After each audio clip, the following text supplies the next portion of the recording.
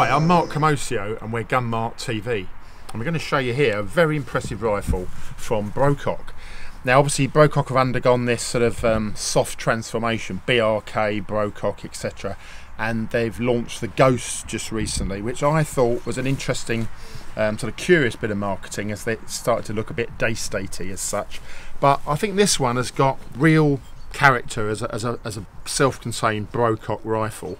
It's based on the Sniper XR model, and this is the Brocock Sahara XR, and basically you get a 480cc highlight, as they term it, carbon fibre buddy bottles up front, and that basically means it's a huge shot count. So I'll come back to that, but I think it's the largest shot count in their range, and that's a big selling point to a lot of people. I should also point out, obviously you've got that very neat accessory rail underneath, but the bipod here, an optional extra, so it doesn't come with a gun, but we've got it there. It just shows, obviously you can just put it down, it's very neat as a bipod, shoot off a bipod, etc., or you can add on lasers, etc., everything you can do with an accessory rail. But I think as it stands, this Sahara model is very sleek and really well presented. Obviously you've got a full-length barrel shroud here, all in the sand colour that they're using here.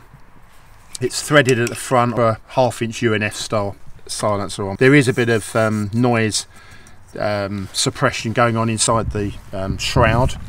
And then obviously moving back, you can see you've got twin manometers here. Obviously there's long been a deal with Brocock and Huma. That's the Dutch company that make regulators. So obviously this is a regulated action, and you can see that the top gauge shows constantly the regulator pressure, and then the bottom one shows the residual main pressure in the bottle.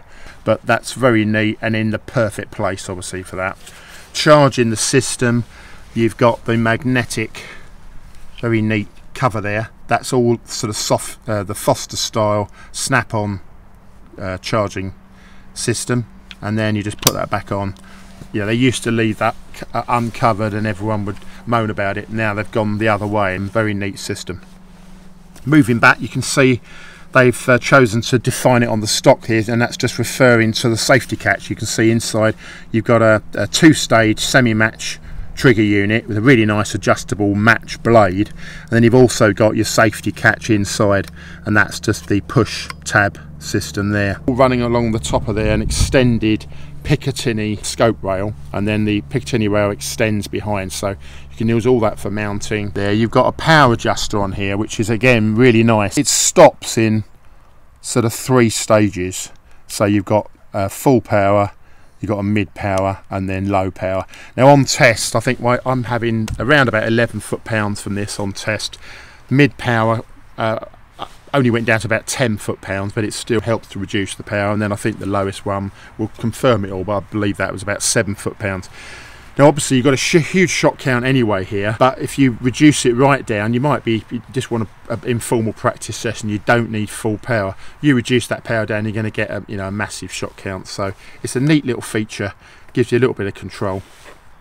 Obviously you've got the really nice side lever action, and this is the biathlon style side lever, and the multi-shot system. So we've got the latest style of gate magazine, and we'll show you that in a minute. Moving back here, as a sand coloured synthetic stock, got that very nice slim grip there. For me, that's perfect configuration.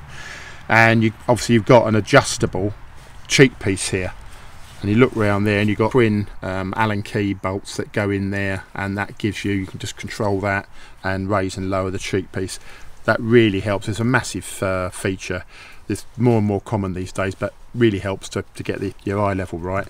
Moving to the back, you see one single Allen key there, and then you've got that beautifully concave soft rubber pad, and that again helps. You're going to get a perfect position. I mean, I've got that. That's pretty good as it's comes there. I could probably do with raising that slightly more, but you can get it set perfectly for you. Let's now see the multi-shot system. So basically cock that back, that's totally effortless at that stage, and then there's a small bit of additional pressure. These are premium top-end air rifles now. They've really elevated the brand, and the effort and the slickness of this, it shows against some of the cheaper inferior rifles. The magazine that comes out, just pop that out. Right, so we've got our magazine, so it's the new style of gate magazine. Lift that front up, pre-tension that drum, so you're turning that clockwise, then drop a pellet into the bottom chamber, and that then make sure it doesn't fall out, so you just got to keep your finger over that hole. Once you've sort of retained it, held it back with that one shot, then you just got to drop pellets into all the remaining chambers. They're 13 shots in 177, which I've got on test here, and then they're also 10 shot in 2.2. I believe you can get FAC versions of this in 2.5 caliber as well.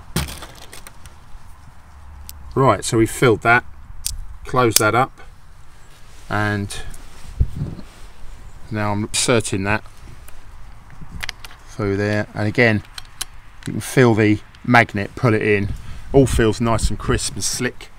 And again, that's part of what you're paying for with these. It's the, it's upmarket machining and design. Then shut the lever, and then we're away, and I'll just fire a few shots.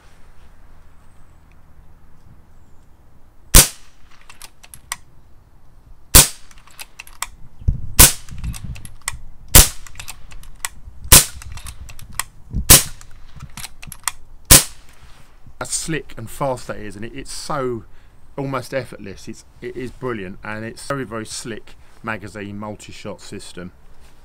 Very impressive. And so, I mean, this is the difference. You can pay a lot less for air guns, but you can feel a bit of roughness in the way it cycles, etc.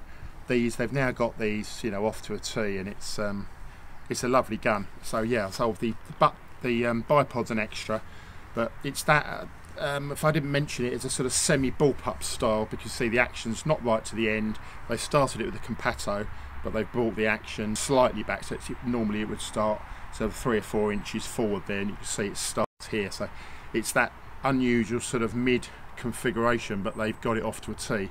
This balances well, and it's a very sleek gun. I would say, I mean, shot count wise, there's 380 shots in 177, 420 in 2.2. They're rough guide, but that's huge. So it's not all about shot count, but it's got great capabilities, and it's a very slick piece of kit. So that's the Brocock Sahara XR.